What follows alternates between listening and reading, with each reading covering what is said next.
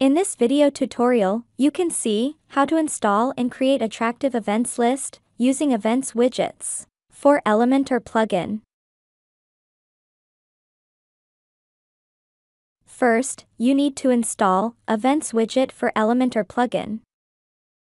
You need to go to WordPress dashboard and click on Plugins and again click Add New. In the Plugins page, you need to type Events Widget in the search field.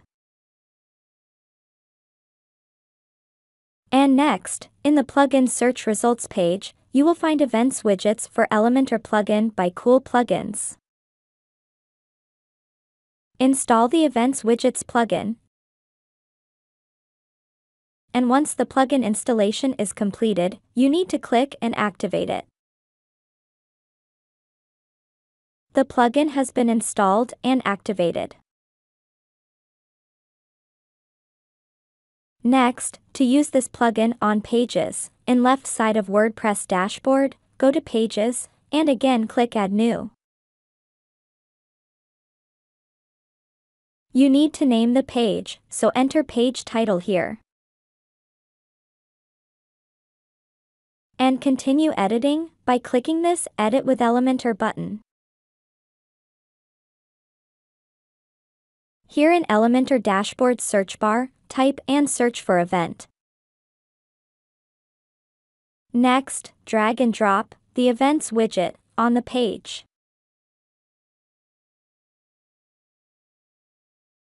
This is how the events list will look like on the page.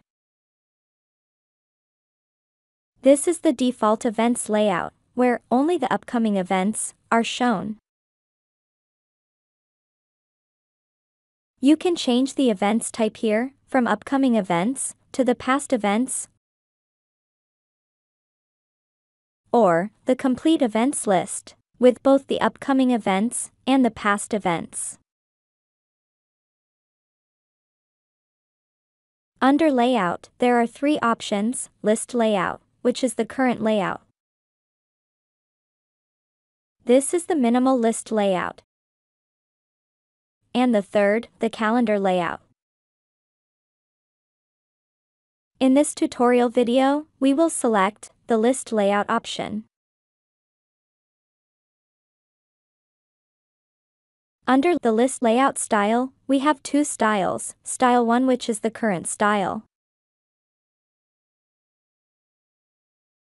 And next Style 2, which we will select for this video tutorial.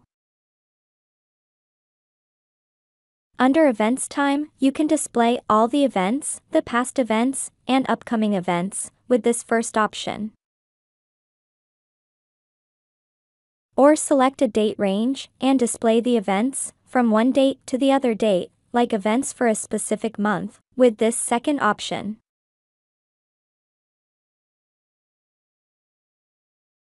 Here, you can change the maximum number of events to be displayed on the page.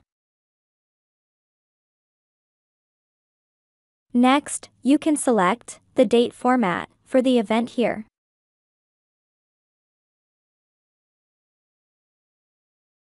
You can display the events in ascending or descending order based on event dates. And next, you can show or hide the venue of the event in the layout. Here, you can either display or hide the event description. And next, you can display or keep the event category hidden with this option if needed. The extra info section is locked for the free version. With this, we have set up the Events widget under List Layout for Elementor. In the next video tutorial, you can see how to use style settings in the Events widget list layout with Elementor.